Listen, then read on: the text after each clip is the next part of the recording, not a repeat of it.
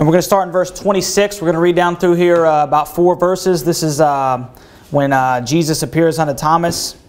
And so we'll start in verse 26. The Bible says, "And after 8 days again his disciples were within, and Thomas with them. Then came Jesus, the doors being shut, and stood in the midst, and said, Peace be unto you. Then saith he to Thomas, Reach hither thy finger, and behold my hands, and reach hither thy hand, and thrust it into my side, and be not faithless, but believing. And Thomas answered and said unto him, My Lord and my God. Jesus saith unto him, Thomas, because thou hast seen me, thou hast believed. Blessed are they that have not seen and yet have believed." All right, so let's go ahead and bow our heads real quick. I had a word of prayer. Dear Lord, I pray that you would just help me to preach your word with boldness and clarity. Help me to say what needs to be said, Lord God, and that the brethren here would be edified tonight. And we ask all these things in Jesus Christ's name. Amen. So the title of the sermon is My Lord and My God. It's obviously derived here from John chapter 20. And what I want to really talk about tonight is the importance of, when we're out preaching the gospel, making sure that people understand that not only is Jesus Christ the Son of God, but He is the one true God manifest in the flesh. Amen. And so, turn with me real quick to 1 Corinthians chapter 8. 1 Corinthians chapter 8.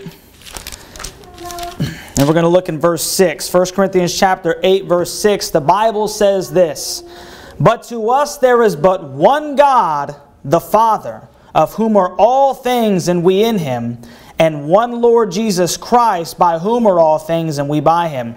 Now I hear a lot of people talk about, then they'll go to this, they'll try to use this verse and say that it's teaching the Orthodox Trinity, or what we would say today is the Orthodox Trinity. You have the first and the second person located right here in 1 Corinthians chapter 8, verse 6.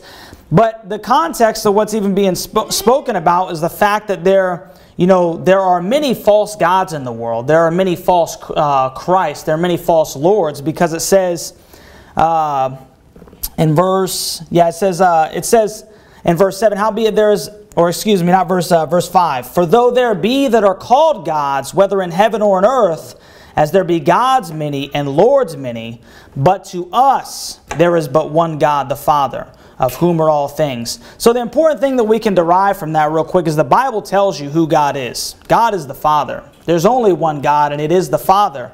And there's only one Lord, Jesus Christ.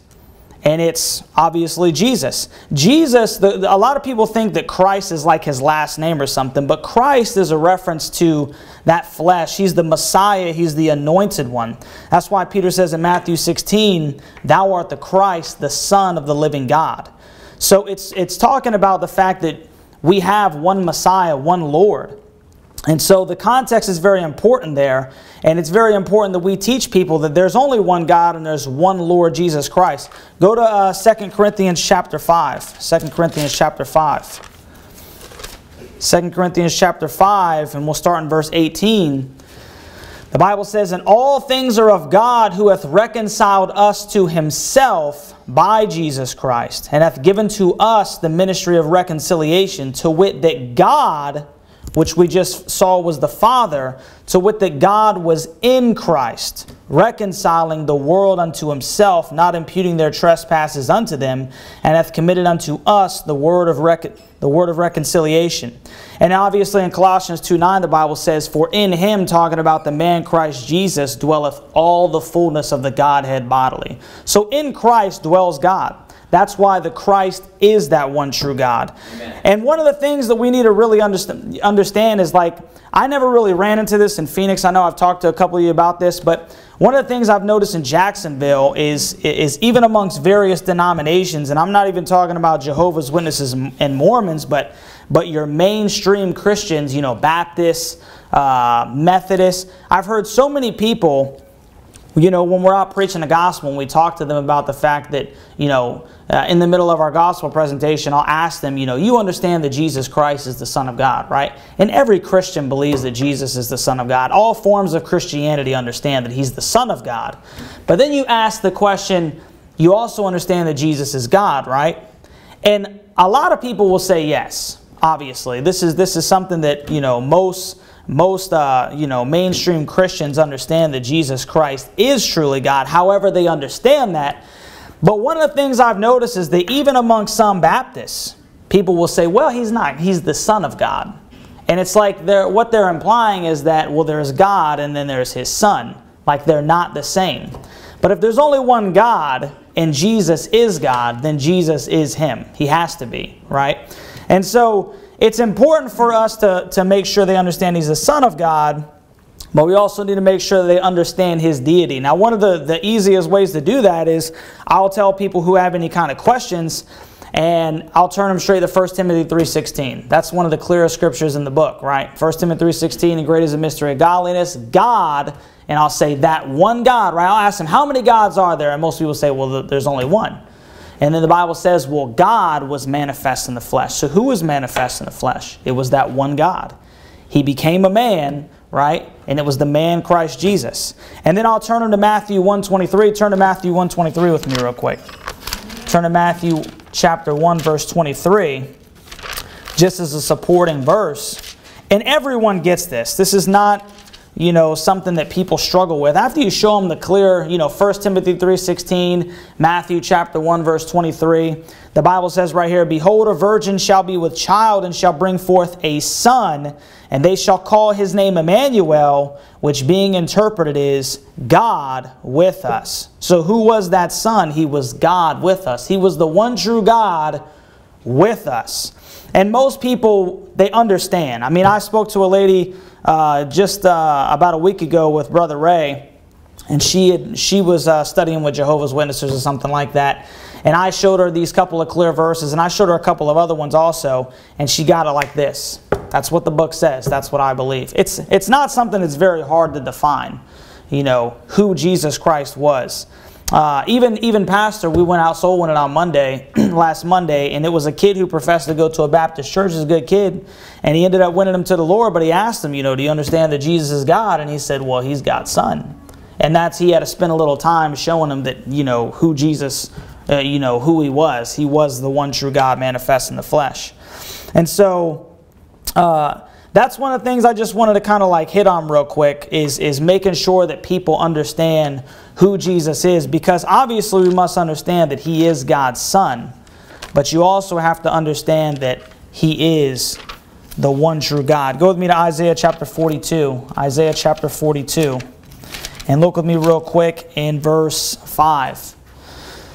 Isaiah 42 verse 5, the Bible says, thus saith God the Lord, he that created the heavens and stretched them out, he that spread forth the earth and that which cometh out of it, he that giveth breath unto the people upon it, and spirit to them that walk therein. I, the Lord, have called thee in righteousness, and will hold thine hand, and will keep thee, and give thee for a covenant of the people, for a light of the Gentiles. I am the Lord. Go down with me to verse 8. I am the Lord, that is my name, and my glory will I not give to another, neither my praise to graven images. Go with me real quick to Matthew chapter 16. So Jehovah God in the Old Testament says, I am the Lord, that is my name, and my glory will I not give to another. Matthew chapter 16. Matthew chapter 16. This is all kind of extracurricular. This isn't something that I would just spend time with, but I'm just giving you a couple of other verses you could turn to just if you wanted to get into a deep Bible study. But in Matthew chapter 16, verse 27, it says, for the Son of Man shall come in the glory of his Father with his angels, and then he shall reward every man according to his work. So in Isaiah 42, God says that I'm not going to give my glory to anyone else. In Matthew chapter 16, it says that the Son will come in the glory of the Father. Now go over to Matthew chapter 25. Matthew chapter 25, and look in verse 31. The Bible says, when the Son of Man shall come in his glory, and all the holy angels with him, then shall he sit upon the throne of his glory. And before him shall be gathered all nations, and he shall separate them one from another, as a shepherd divideth his sheep from the goats. So Jesus Christ is coming in the glory of his Father, but he's also coming in his own glory. There's only one glory, And so I think that that's also a real cool thing is that, that glory that Jehovah said I won't share with anyone else. Well, Jesus is showing you that he's coming in that glory. And so like I said, it's important to understand that Jesus Christ is the Son of God, but we also have to understand that Jesus Christ is God. And we need to make sure that when we're out preaching the gospel, that we're making that known unto people, and we're not letting people go by the wayside and not understand that. Because Jesus said in John 8:24, if you believe not that I am He, ye shall die in your sins. So you have to understand He's the Son. You also have to understand that He is God. Amen. Right? So let's go ahead and bow our heads and have a word of prayer. Heavenly Father, thank you for this opportunity for me to preach your word. I pray that the brethren were able to get something out of it, Lord God, and I pray that you would just be with Brother Anthony as he comes up here and preaches also. We love you and thank you so much for your word, Lord. In Jesus' name, amen.